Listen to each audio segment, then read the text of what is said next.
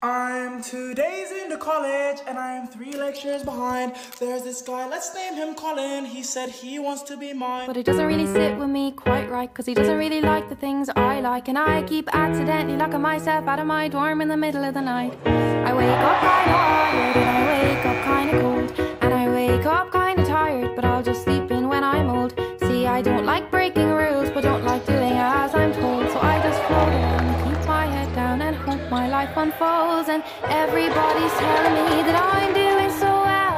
I try to trust them honestly, I find it hard to tell. If I need work or I need rest, I try my best, I try my best. I tell myself, I say out loud, it's fine, I'll figure it all out.